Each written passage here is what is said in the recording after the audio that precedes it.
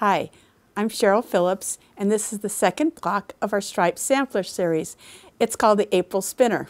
Let's get started. Now we're ready to start on our April block.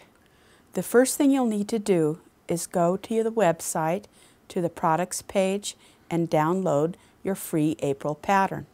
This pattern has a number of pages, instructions for this block, plus several variations. Next, we'll need to prepare our Squedge tool. This Squedge tool is a 22.5 degree. It takes 16 pieces to make your square, and a squedge is a wedge that makes a square. How do we prepare it? We start with these adhesive rings, and we're going to take the adhesive rings, this is what they look like, peel one off, and we're going to put 4 on the front and turn it over and put 4 on the back, like this. Next, you'll see that on the first page of our pattern, you'll see a graphic of the Squedge tool, and it has pink and yellow lines. These lines in different colors is what's going to make this block so easy to do. To mark those lines, I'm going to use glow tape. And what this glow tape is a transparent, non-adhesive tape, and I will put this directly over my 45-degree line. And I'll turn my tool over and double check that my yellow is in the same direction as the yellow on my pattern sheet. And then I'll add the pink piece, like this, again, directly over the 45-degree line. Okay, next we'll be talking about your choice of fabric. This is the first block I made for April's block, and I was a little disappointed. It just didn't do what I expected. I love the green, I love the background, but when I put it together, it just made a great big green blob. I might be able to fix this with some quilting, but let's look at why it didn't work. It didn't work because there's not enough contrast with my spinner and my background. And also the green, although it's a delicate, interesting stripe, it just doesn't pop. Now let's look at the block that I chose for April's project. Much better, don't you think? The reason is because we have a good contrast between the rainbow stripe and the background. And the rainbow stripe has a lot of interest. So you see the yellow spin, the red spin, and the various colors. And it really pops off the background. Let's take a look at that rainbow fabric. If we focus on the 2 yellow stripes, you can see that the distance between here is about 3 inches. But my pattern calls for 4 3/4. What am I going to do? I will have to cut 2 repeats rather than 1 for my strip. And where do I cut? Well, I know that I want my yellow to be the color next to the black background. And I don't want to sew into that yellow. I want the break between the yellow and green stripe to be right on my seam line. So what I will do, one layer at a time, is place my ruler so that my 1/4 of an inch extends into the green and the 1/4 inch line is right on the break of the stripe. Then I cut one layer at a time right through there, and I will get my strip that I needed for my strip set. Now let's see how we sew that. This is my strip set that I've sewn to the black. When I sew it, I always put the stripe on top. And yes, I've cut it at 1/4 of an inch, but I'm not going to trust my presser foot. Instead, I'm going to trust my eye.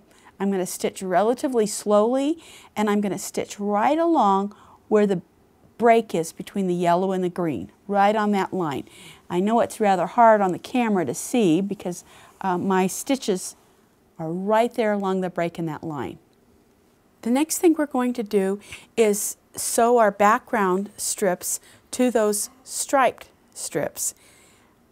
We get those sewn together, but before we're ready to cut, here's an important step. In your instructions, you have labels. Make use of these. They're color coordinated, and you'll want to pin one to each of your strip sets to keep everything straight. Now we have strip set 1. and we're ready to cut our squedge. If we look at our label, it says use the yellow 45-degree line with the words facing up. So I'm going to use the yellow line, and I make sure that my squedge words I can read, and I'm going to place it on here and cut all around it, and this is the piece I'll get. I'll cut 4 of these. Next, I go to strip set 2. I read my label. It says the yellow 45-degree and facing up. So I place this on here like this. You'll notice that my tool extends beyond the black. That's okay because this is one of the shorter pieces. This is strip set 3. If we look at our label, it's a pink label because we're going to use the pink 45-degree line and we're going to have the words facing down. So we'll flip it so that the words are facing down. We'll use the pink line. And you can see through that pink line the blue. And you might think you can come over here. Actually, you can push it all the way off because we're going to cut to the slot. And again, first thing we do is mark that with our pencil and cut around, rotate. Now we're going to cut on the other side, remove our tool, and again, see the 2 pink little lines. Use our squedge as our straight edge. Make sure you're not cutting off the pink line, and cut that. Scrap. And here is our other partial squedge. This is our 4th strip set. For this one, we're going to again use the pink 45-degree line with the words down. And we'll come over here, place those down. We're going to cut the entire tool this time. And I have one cut for you, which is here. Now let's see how these look together. Here are 4 pieces that we've just cut, and you lay them out, and you can see that when you push them together, there's 1/4 of our block. I have several parts of the block that are already sewn, so let's put these out here, and here, and I have one that's sewn, and then we'll sew the 4 quarters together, and then in our center, we'll put on freezer paper, and I have an applique that I'll put in the center. Now I chose to use a completely different fabric, but one that pulled together the rainbow look on black background. Let's see the finished block. Here's that finished block. Looking at my April block, I'm thinking I might just continue to make this one block over and over rather than doing a sampler with a rainbow. I think my 12-year-old grandson would just love this one. Next, I tried this blue and gold stripe, and I love the way that spins. It has a real nautical look to it.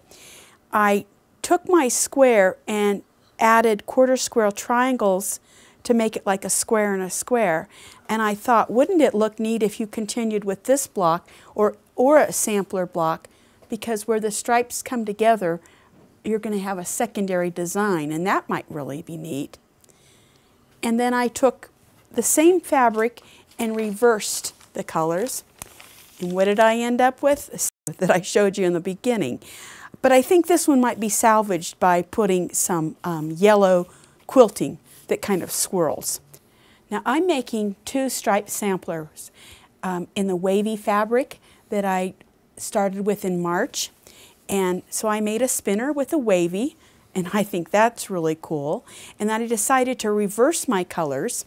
But I learned from that blue and that green mistake. And so rather than a blob of green, you can see that I alternated the red and green to give that a pinwheel spinner look. And I was real pleased with that. And I took the scraps from last month's block where I used the vertical stripe. I didn't have enough, and sometimes that's the best thing, is making use of those leftovers. So instead, I alternated a solid squedge in between my pieces. And isn't that a neat little pinwheel? Both of these variations are included in your pattern. Have you had fun making this April block? Boy, I sure have. And looking at stripes, oh my goodness, they do all the work for you. So I've been checking out stripes on the internet and going to stores and looking at things totally different. In fact, I looked at a lady's shirt the other day thinking, oh, that would make a really interesting block. So you've got to watch yourself. But I do hope you're having a good time with the Stripe Sampler. Please come back and see us in May. We have another surprise for you. Thank you and God bless.